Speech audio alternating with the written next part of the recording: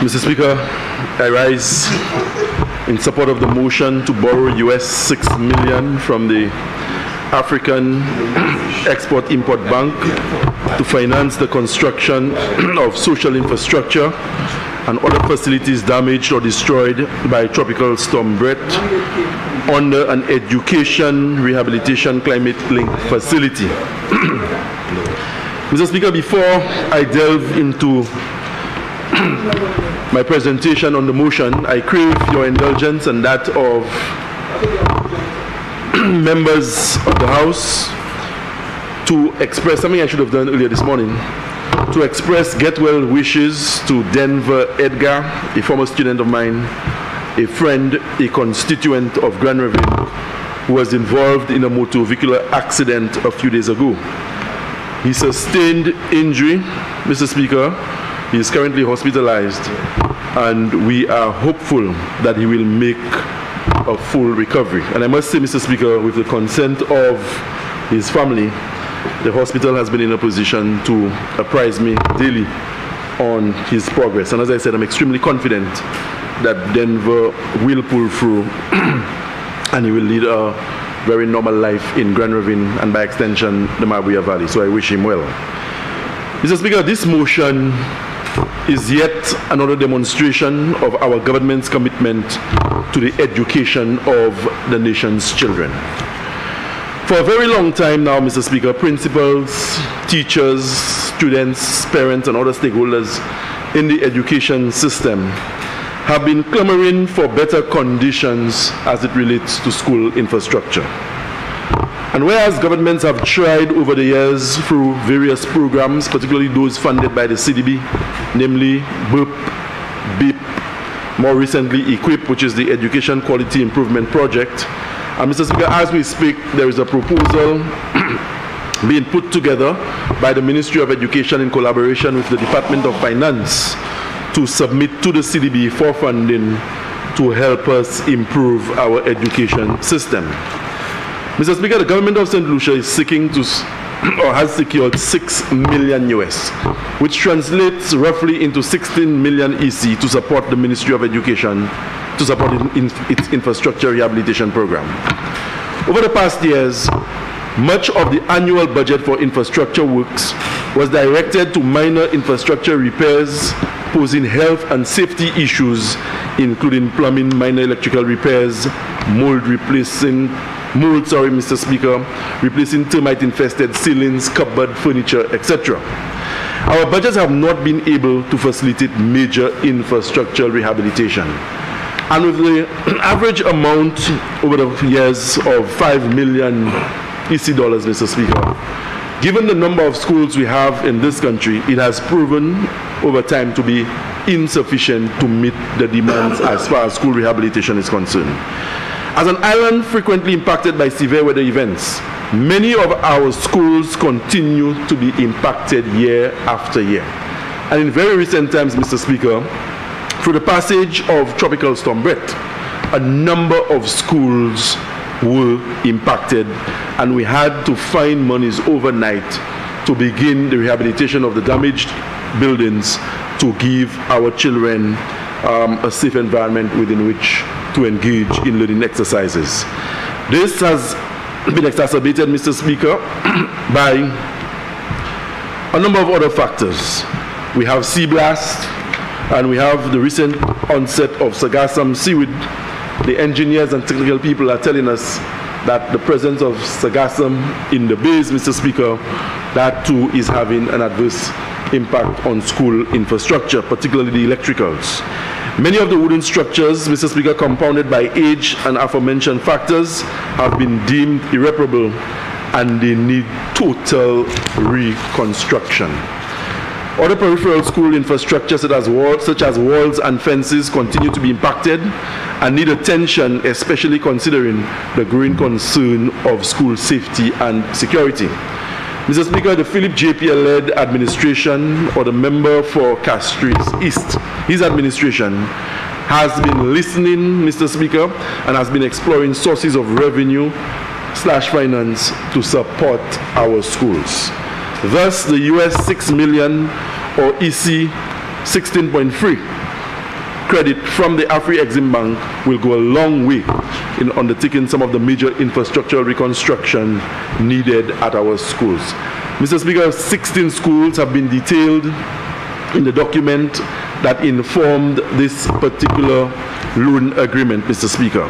The upgrades will be undertaken using modern building codes and will utilize climate resilient and energy efficient technology.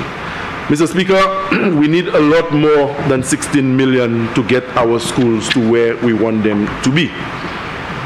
But in the context of what I have said and the presentation made by the Prime Minister in his preamble, Mr. Speaker, this amount will go a very, very long way in ameliorating the conditions at some of the schools that I will mention in a short while.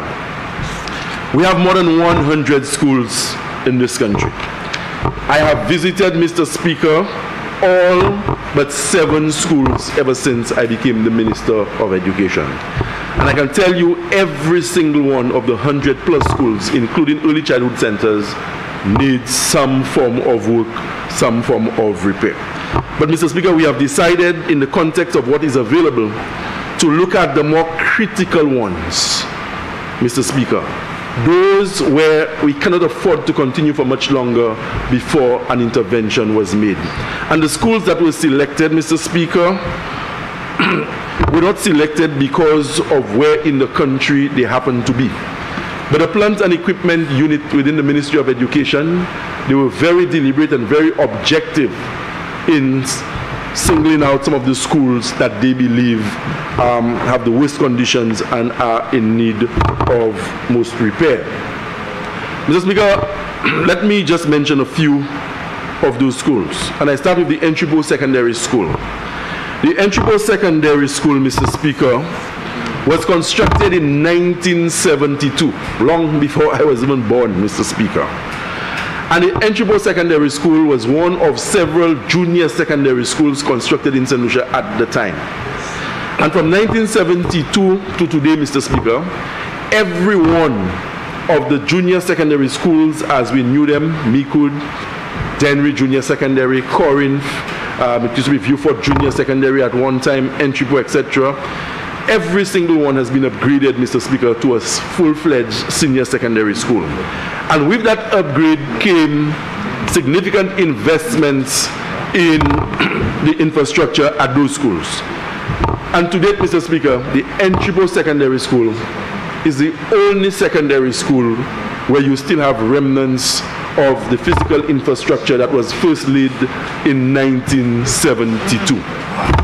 So, Mr. Speaker, when I visit the Entripo Secondary School and I engage with Mr. Arthur Scott, the hard-working principal, and he continues, Mr. Speaker, to ask for interventions from the Ministry of Education, Mr. Speaker, I can understand precisely what his fears are and why we should have made an intervention at that particular school.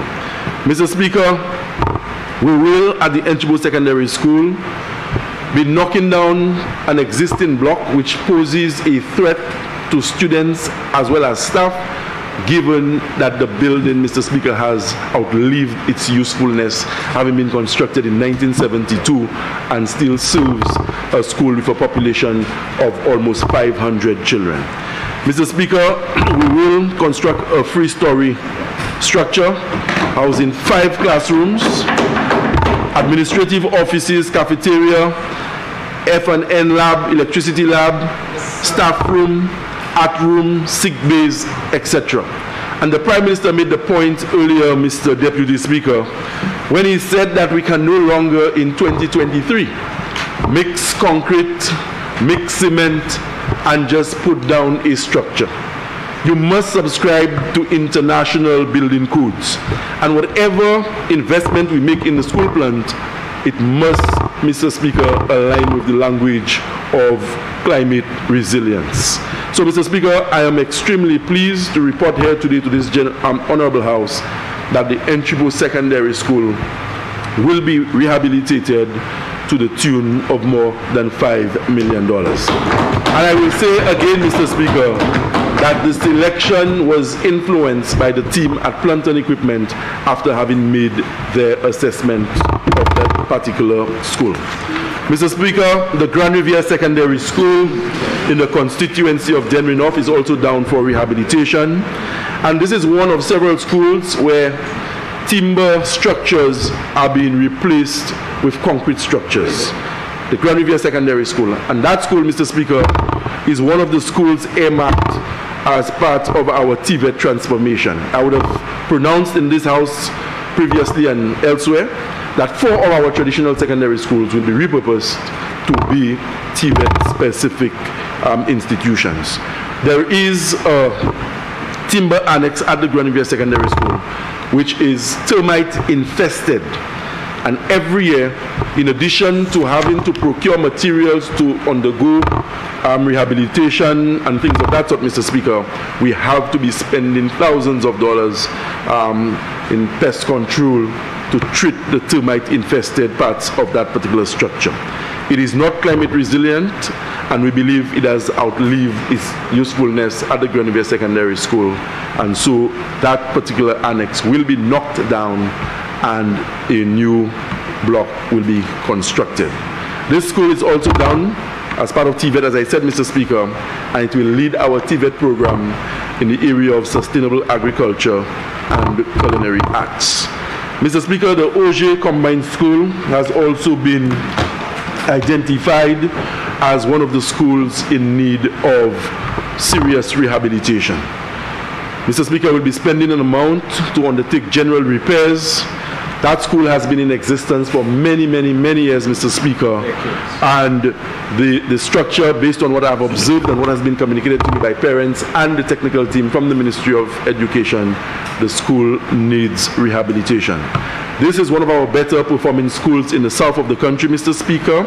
The school has strong leadership, and it is a school of choice when you see students who reside in other parts of the south, the parents, Mr. Speaker, expressing a desire to have them enroll at the Auger Combined School. And so the Auger Combined School is down for major repairs under this amount. Mr. Speaker, the Peru Combined School, also in the southern half of our country, is down for rehabilitation. With an enrollment of just over 250 students, this is one of the schools nationally, not just in the southern belt, nationally, that punches way above its weight. This school is a model of consistency, Mr. Speaker. The school is extremely well led by a seasoned veteran educator in the person of Mrs. Mooney.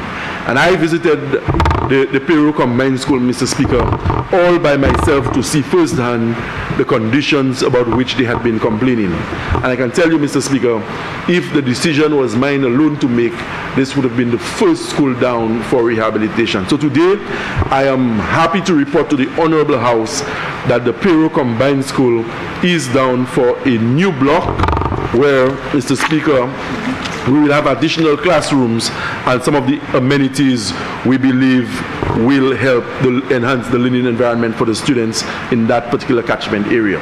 The member for Vieux North, with whom I've had several bilaterals, is not here today, but I'm sure, Mr. Speaker, he too will welcome news that the Peru Combined School is down for rehabilitation, where an entire new block will be constructed to replace the termite-infested structure that currently exists in the Peru community.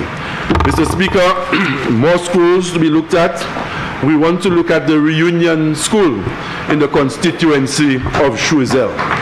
And Mr. Speaker, that sits well with a point that was made earlier today, if not during the presentation of this motion by the Honorable Prime Minister, when he said that we do not look at the constituencies where work has to be done. We will always employ a doctrine of meritocracy, and if it is that the schools that need repair must all emanate from constituencies being represented by the opposition, we'll have no difficulty putting money in there to ensure we give the children of those constituencies the best possible educational experience our country can afford. So the HES block, Mr. Speaker, which is out of commission at the Reunion School, will be looked at with major roof rehabilitation. We have to do a total overhauling, Mr. Speaker, of the electrical fixtures at that school, not to mention the plumbing issues and the other general matters of upkeep at the reunion school. So the principal, the staff, the students, and I'm sure the parliamentary rep for Choiseul will all welcome news that from the AFRI-EXIM quantum of 16 million EC dollars being borrowed by the government, the students and people of Reunion Choiseul will benefit like their counterparts in other parts of the country where that money will be impacting. Mr. Speaker, I move to the Plainview Combine. As I indicated, I will not be mentioning every single school, but I've pulled out some where I believe the situation is dire and the situation is in need of urgent attention. The Plainview Combined School in Vieux-Fort is also down for some work, Mr. Speaker. 2 blocks to be replaced, but we can only undertake 1 at the moment. This is a very big school in the context of the numbers we see at our primary schools, with an enrollment of just over 470 students.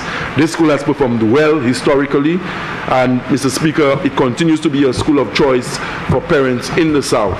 I was there very recently with personnel from the Caribbean, from the 5 Cs, that is the Caribbean Community Climate Change Center, where we executed a project with them for rainwater harvesting to sensitize the students to sustainable ways of living, etc. So when I saw for myself, Mr. Speaker, it really reinforced in my mind some of the reports that I had received and some of the complaints that had been put forward by the parliamentary rep as it relates to the condition of the Plainview Combined School in Vieux-Fort. They have an issue with dust, Mr. Speaker, and as I said, the dilapidated wooden structure, etc. All of this will soon be a thing of the past when we inject well over $1 million for the construction of a new block at the Plainview Combined School. Mr. Speaker, the Vieux-Fort Comprehensive Secondary School is a very special school on the national landscape. They are also down for major rehabilitation, and it is important that we give the Vieux-Fort Comprehensive Secondary School all the support that we can, not just in terms of physical infrastructural upgrade, Mr. Speaker, but we have to support their programs. Very recently, our cabinet approved a recommendation from the Ministry of Education to have a second vice principal at the Vieux-Fort Comprehensive Secondary School. Every secondary school in this country operates with a principal and a vice principal. But a case was made by the Ministry of Education to the cabinet to give the Vieux-Fort Comprehensive a second vice principal to share the administrative workload. And that has become necessary, Mr. Speaker, because this is the only secondary school in the country where, in addition to the CXC-CSEC program, they have taken on the CXC-KIP, or what at one time we referred to as the A-level program. So, Mr. Speaker, we are fully aware of the efforts of the principal, Mrs. Peter, and her staff at the Vieux-Fort Comprehensive. And as I said, they are down for major repairs, work to be done, Mr. Speaker, in the science lab, the roof, the science block, 6 classrooms have to be rehabilitated. We have to look at the water issue, the electrical issues at the school. And this is a place, Mr. Speaker, a campus, if you like, where on a daily basis you have in excess of 1,000 persons, students, faculty, and ancillary coming through the gates of the Vieux-Fort Comprehensive School, so that it continues to be the flagship learning institution in the South. It is a big school, and soon from today I should be in a position to speak to the operationalization of the second vice principal who will be providing support to the existing leadership at the school. And very recently, Mr. Speaker, I noticed the Deputy Speaker has a smirk, Mr. Speaker, almost an expression of satisfaction at the pronouncements on Vieux-Fort Comprehensive, he himself being a former student of that institution. We will not delve into his performances in and out of classroom, but Mr. Speaker, I think he has acquitted himself well and is proving to be a worthy ambassador of such a great school. In very recent times, Mr. Speaker, a few days ago, we would have been privy to the KIP results, or the CXC A-level equivalent. And you would have noticed that the Vieux-Fort Comprehensive Secondary School registered more than impressive performances, not just when compared to their counterparts locally, but regionally. Mr. Speaker, regionally in accounts, the Viewford Comprehensive Secondary School came first. Regionally, Mr. Speaker, in Entrepreneurship Unit 2, the Viewford Comprehensive Secondary School placed third. And I'm talking regionally, Mr. Speaker. Not just the Viewford Comprehensive being pit against the Entribo Secondary or the St. Joseph's Convent, but regionally, whether it's the Arima Comprehensive School in Trinidad or Kingston High in Jamaica, but across the length and breadth of this Caribbean, where hundreds of thousands of young persons would have taken the same exams, the students of Viewford have demonstrated once again that they are up to the mark and they can hold their own against the very best in this region. In the area of green energy and literatures, in English literature, Mr. Speaker, the Viewford Comprehensive was amongst the top 10 regionally, as was the case in tourism, green engineering, and those other programs areas. So those other program areas. So, Mr. Speaker, they are down for rehabilitation to complement the work that is doing, and a school like that will always get the full support of the minister and by extension the cabinet of ministers, so that they can continue to, as we say in the cabinet, press ahead and give their students a very good experience. Mr. Speaker, the last of the many schools that are down for rehabilitation, it would be remiss of me not to mention the Soufriere Comprehensive Secondary School, Mr. Speaker, for major works. As I said, I am only singling out a few schools. I do not have the time to go through the entire list of the schools that will be impacted, but I must mention the Soufriere Comprehensive Secondary School, led by Ms. Combi, a very young and enthusiastic principal, of course, and with the support and encouragement of a very passionate parliamentary representative. The Prime Minister has seen the need, Mr. Speaker, to make resources available to the Ministry of Education to help with the rehabilitation of the Soufriere Comprehensive Secondary School. Mr. Speaker, the roof at the Soufriere Comprehensive School needs a lot of work. There are sections of the Soufriere Comprehensive School where we have no windows. And I will take the opportunity, Mr. Speaker, to say not just to the students of the Soufriere Comprehensive, but the students, our secondary school students in particular, across the length and breadth of this country. Secondary school students are not toddlers. Secondary school students are not kindergarteners. Secondary school students are of an age, Mr. Speaker, where they have understanding and where they must appreciate that they cannot vandalize the school infrastructure expecting the following term or year for the government to find resources to come and repair the damages. I have said to the principals, I have said to the district education officers, and on occasions when I've had to speak with students, I have said to them, Mr. Speaker, that if they are found vandalizing school property, not only will they and their parents have to raise the money to replace the damaged infrastructure, but Mr. Speaker, they will be punished in ways that will cause them to respect and appreciate the efforts that the government is making. Mr. Speaker, this injection of 16 odd million is designed to help enhance the learning environment of students and schools across the length and breadth of the country, and to improve the quality and effectiveness of schools.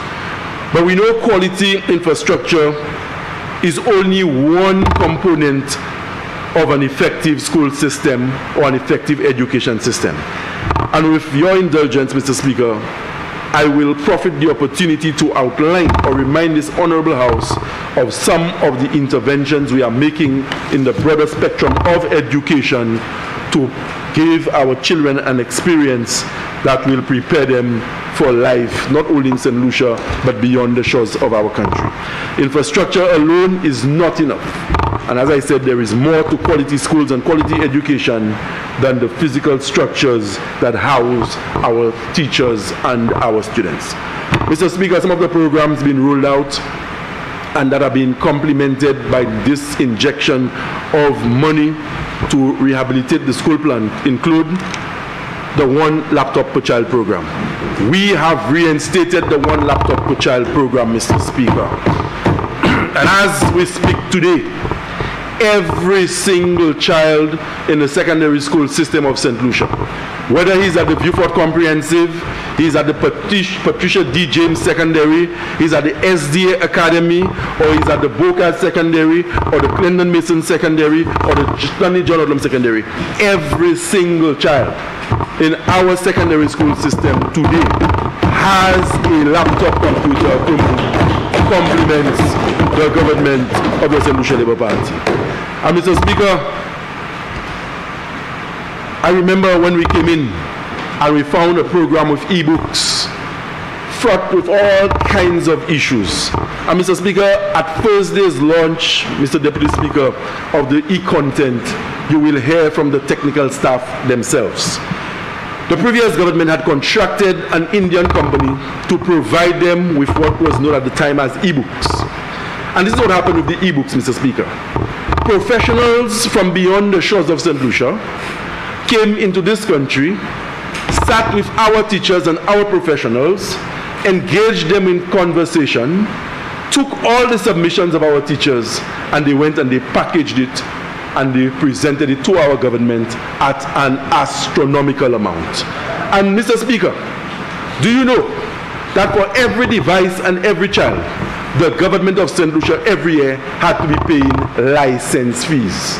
And it means, Mr. Speaker, that millions of dollars, millions, being repatriated out of this country to a foreign company. Wow. Mr. Speaker, we did not waste time to halt that program. And we did not just take a position because politicians had spoken out against something which they believe was not in keeping with their own party philosophies. But we were instructed, we were encouraged, and I have the submissions from all the senior technical people of the Ministry of Education in my inbox. But I will not throw my staff under the bus and tell you who said what. But the staff was adamant that this initiative with the e-books did not come from the Ministry of Education. But instead, it was imposed on them, notwithstanding the shortcomings of that program that they would have identified prior to its introduction. You have animations, you have animations in the content of accents that are foreign to our children.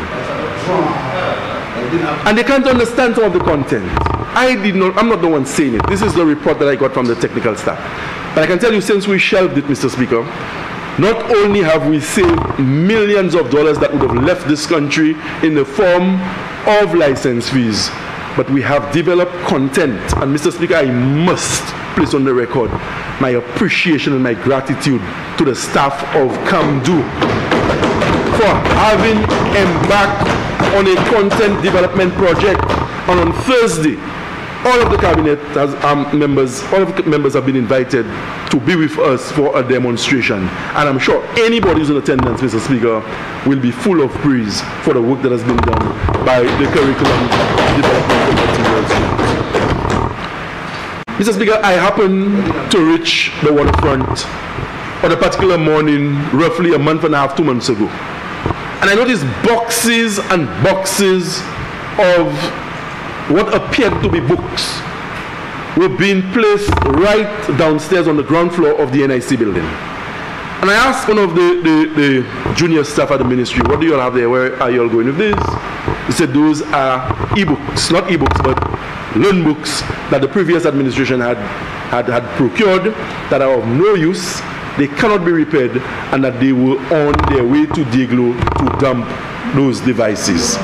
I immediately put a halt to that operation. And I said to them, Mr. Speaker, just to be cautious, so that somebody wouldn't say that a Labour Party government is vindictive and we're wicked and we throw in devices that were procured by the previous administration. I ordered, I instructed, and it's not often that I flex ministerial muscle, but on that day, I instructed that devices were taken back upstairs on the third floor where they had been.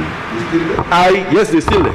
I had the communications unit to take still shots and to take video clips, Mr. Speaker, of all of what was earmarked for disposal. And I wanted to make sure that in keeping with the procurement rules and asset disposal rules of government, that somebody had signed off to say, a competent authority, that those devices were of no use to the children of this country. They are still there, Mr. Speaker. We have use for them. Not necessarily for use in the classroom, but I'm sure those devices will be used to substantiate the claims. It is one thing for us to come into the Honorable House as politicians, as parliamentarians, and to have our exchanges. But there are certain things I defer to the staff, or I concede to the staff to pronounce on, especially when I know it is a highly contentious political issue. Mr. Speaker, our students will have uploaded on their devices content developed by our own people. Content that is culturally relevant. Content developed by people who understand their accent and whose accents they understand.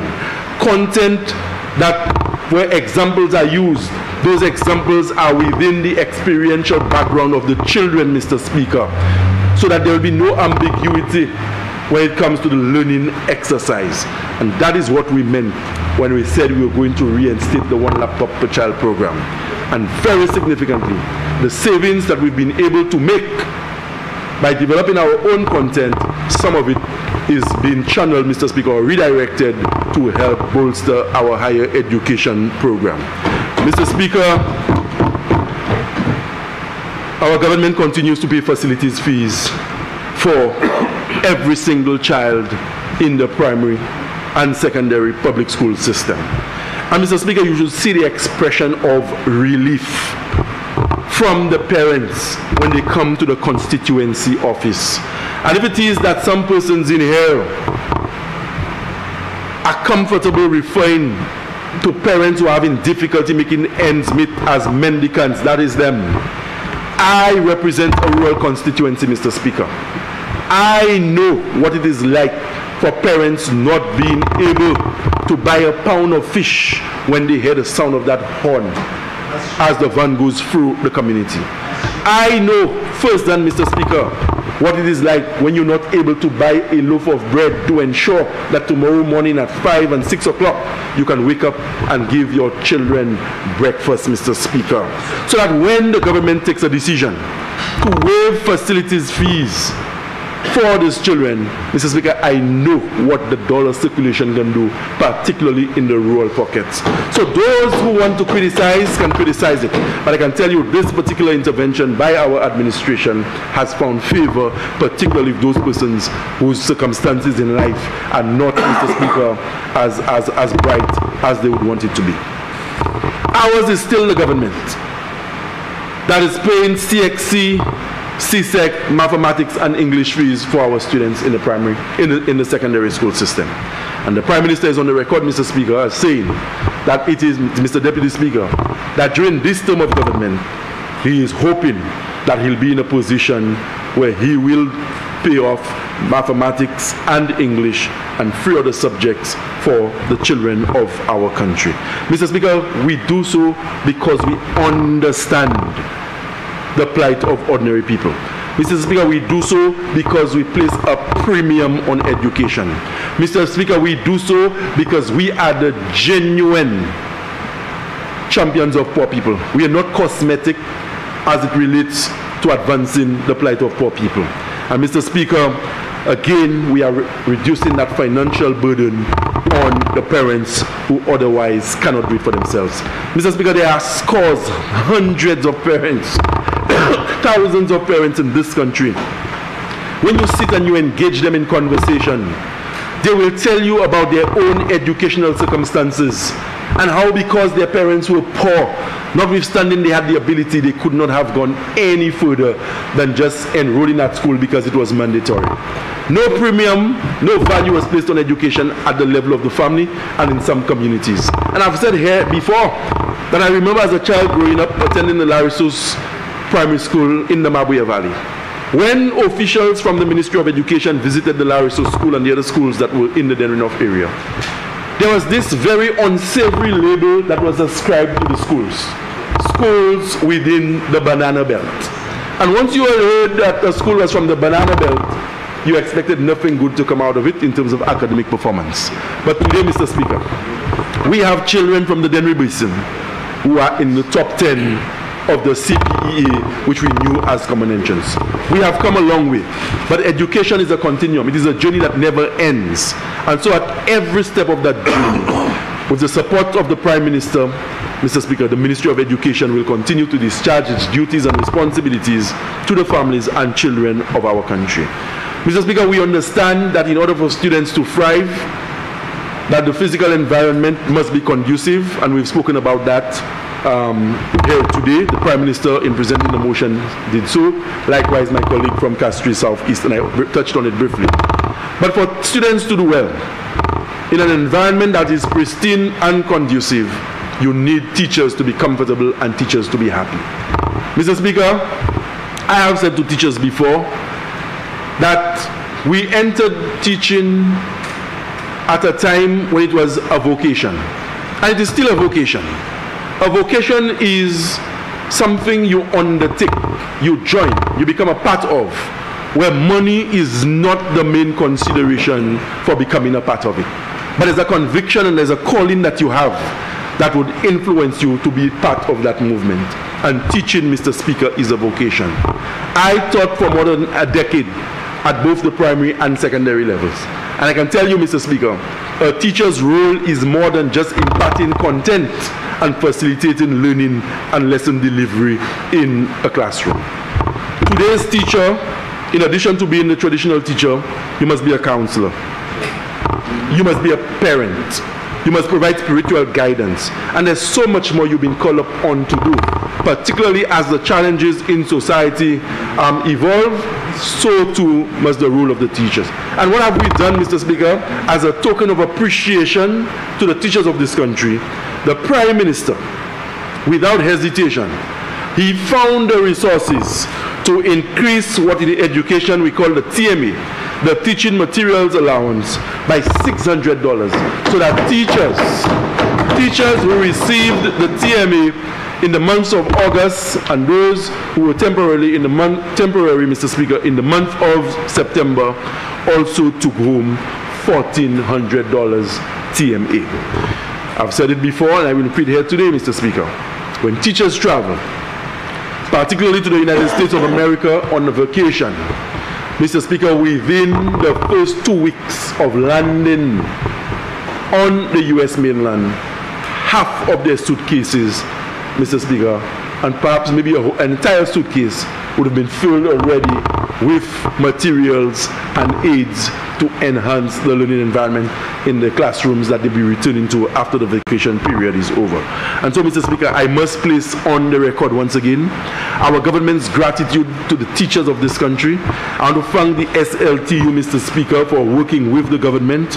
We have not always been on the same page, Mr. Speaker, but we understand that the SLTU is an indispensable ally in this quest to give our children the best possible educational experience our country can afford. There will be differences of opinion on certain matters, but we have never as an administration seen the SLTU as an adversary, but instead we have seen a very enthusiastic and at times passionate group of individuals giving expression to the plight of their membership. And so our administration, we stand ready to work with the SLTU to improve working conditions and to ensure that at every opportunity their input would continue to influence policy for our government. Mr. Speaker, we have a pre-K program, Mr. Deputy Speaker, in our schools.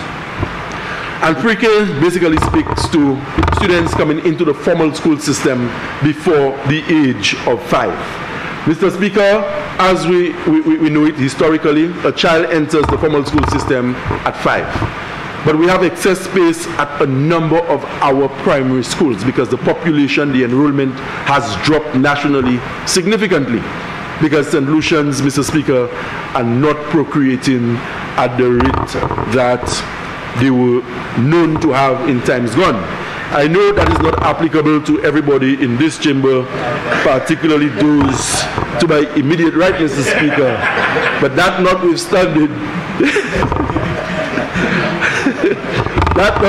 Mr. Speaker, the pre-K program is an important program for us in the Ministry of Education.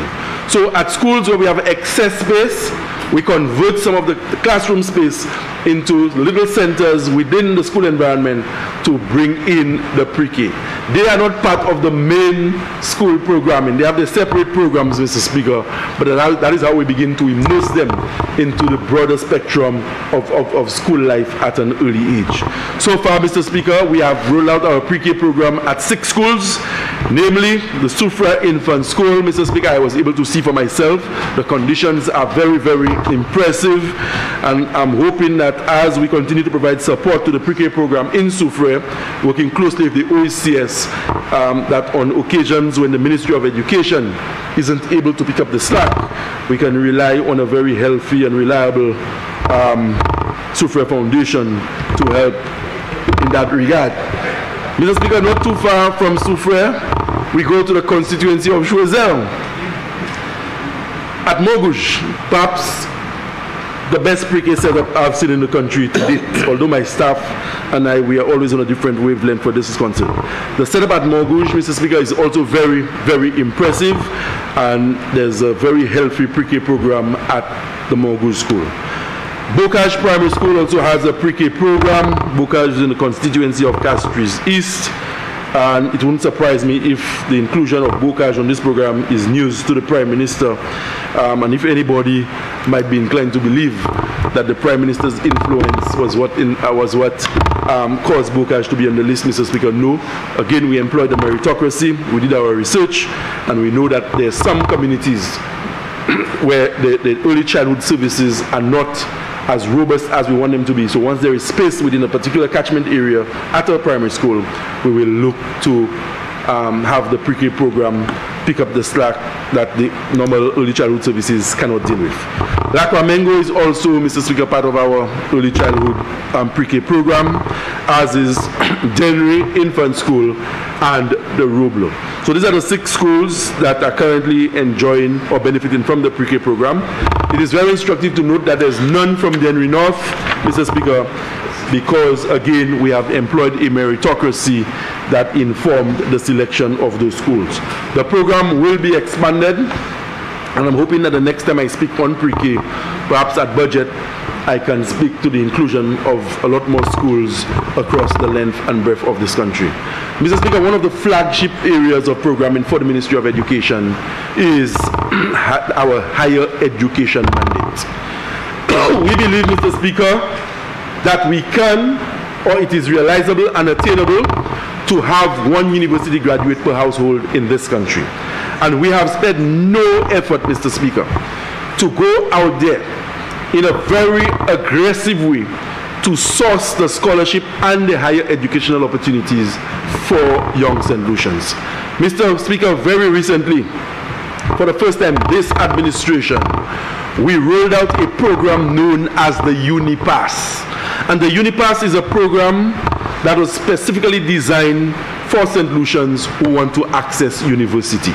The government, Mr. Speaker, and I must thank the Honorable Prime Minister, who is the chief custodian of the public purse, for making $500,000 available for the UniPass, where average young St. Lucians who have started programs, but somewhere along the way, they have found themselves, Mr. Speaker, in difficulties that they cannot get out of. The government is saying to them through the UniPass, we have a facility where we can give a grant, the maximum of which is $10,000, to help them complete programs. In some cases, some of them just need the start, Mr. Speaker. They also qualify. We have entered into several programs with Monroe College as a country. But I've said it here, and the Prime Minister did say at a function that I attended with him, that we have a responsibility to the University of the West Indies. We cannot continue to work with Monroe at the expense of the UWI. We will work with Monroe. We will explore every opportunity to work collaboratively with Monroe College, but it should never be at the expense or to the detriment of the University of the West Indies. And Mr. Speaker, I have no difficulty placing on the record that our government, we have a responsibility to UWI, University of the West Indies. Mr. Speaker, we have rolled out the first generation scholarship program. First generation. You have to be the first from your family to enroll at university. Too many young St. Lucians, Mr. Speaker, have become victims of the society because of their socio-economic background. Too many young St. Lucians demonstrated from kindergarten up to grade 6 that they were the best in the class. They demonstrated at the common entrance exam, now the CPE, that they were the best in the class. They transitioned to some of the best secondary schools. From Form 1 to Form 5, they demonstrated that they were still the best. But once they had exited the doors of that secondary school, their parents had no land, there was no property to mortgage, there was nothing to help secure loans for higher education, and some of them had to languish. And they had to sit by and watch people whom they had dominated from kindergarten all the way to post-secondary. They had to sit by and watch those persons excel because their socio-economic circumstances allowed them to secure monies at banks at rates that their parents could have afforded to become the professionals they wanted to be. Our government has taken a decisive step to correct that wrong. So today, Mr. Speaker, when you go to Monroe College, where we have 100 first-generation students being financed by the government in collaboration with Monroe College, I invite you to do your background check. What parts of the country are they from? What is the story of their families and their parents? And today, Mr. Speaker, they can take their rightful places at university and dream and live that dream of becoming the professionals that they want to be. Mr. Speaker, in addition to the first generation scholarship program, we have another scholarship program with Monroe College, which we inherited when we came in, where Monroe College was providing 17 scholarships to young St. Lucians. 3 full scholarships and 14 partial scholarships. Mr. Speaker, because we have been able to roll out so many programs and we've had that conversation with the nation as it relates to higher education, the young people of St. Lucia are coming forward in droves, Mr. Speaker, to want to access. For the 17 scholarships that are on offer to begin in the month of January, for the 17, Mr. Speaker, to date we have received in excess of 134 applications. Mr. Speaker, and the hardest part of this for me... You have 15 minutes left. Thank you, Mr. Deputy Speaker. And Mr. Speaker, what is most disconcerting about all of this is when you have 130 applicants, and I'm certain that out of the 130 applicants, a good 115 or more, they qualify and they meet the entry requirements, but we can only facilitate 17. But Mr. Speaker, the Minister of Finance, I know given the passion that he has for education, I'm sure in the ensuing budget, will again let his creativity come to the fore and devise a mechanism that will cause us to increase the number of St. Lucians whom we are facilitating. Mr. Speaker, we have had increased numbers going to Taiwan. We have seen an increase in the number of students going to Hungary on scholarship. And Mr. Speaker, very recently, a cohort left for Morocco. I must place on the parliamentary record our government's appreciation for a gentleman who is of Grenadian parentage but resides in the US in the person of Randy Glynn, for the fantastic work he has been doing with Sir Arthur Lewis Community College and the government of St. Lucia and some other governments within the OECS in finding the scholarships and finding the schools in North America with which our governments and our flagship tertiary institutions can collaborate to provide opportunities for our young people. Mr. Speaker, we are not only catering for the marginalized and those persons whose socio-economic circumstances are not favorable. We are also saying to those in society who are capable of buttering their own bread that they too will not be left out. Our government, this Prime Minister and Minister of Finance, has made an arrangement with the St. Lucia Development Bank to secure, Mr. Speaker, 10 million EC dollars as a credit facility for St. Lucians who want to pay their way to university. So, Mr. Speaker, this is just a snippet of what is happening in education. We will continue to roll out those programs. I do not want to make pronouncements in terms of what is coming in the ensuing year. I will leave that for the Prime Minister's appropriation bill address, Mr. Speaker, and some of the plans that will be unveiled in the new year. But today, Mr. Speaker, I am extremely delighted, I'm extremely pleased to be the minister responsible for education at a time when the government is saying that we have to continue investing in education. Mr. Speaker, we did not just embrace a mantra on the campaign trail because we believe it would have resonated with people, but we have demonstrated in every government department, in every agency and statutory entity, that we believe putting people first is something practical. Today we are putting the children of St. Lucia first. Today we are putting the teachers of St. Lucia first. Today we are putting the principals of this country first. And today, Mr. Speaker, with a loan of 16 million EC to rehabilitate schools, we are putting the people of St. Lucia first. Mr. Speaker, it would be remiss of me to take my seat and not express my gratitude as minister and that of the entire government to the many persons who work in the education sector to help roll out the programs.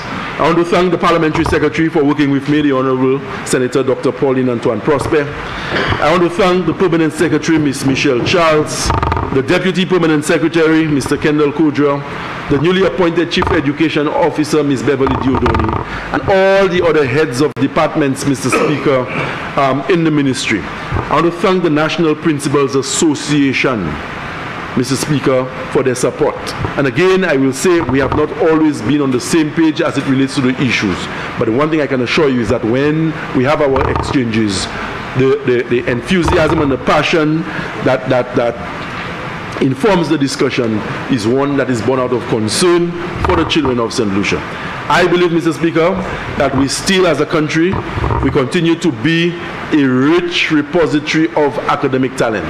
That has been proven for decades, not just locally and regionally, but St. Lucia has put some of the best men and women, best international professionals out there for the benefit of mankind.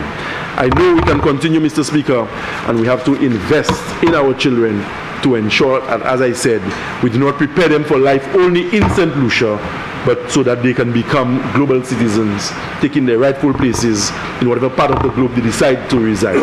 So, Mr. Speaker, we must say Premier Ministre et puis Ministre qui a responsabilité pour Finances, pour qu'à mettre l'argent devant, ça c'est à peu près 16 millions de dollars qui est en école ministre éducation, fait travail dans les plusieurs écoles qui ont des conditions qui pas tellement bon comme maille et puis teacher ça fait affaire yo que c'est maille là ça apprendre.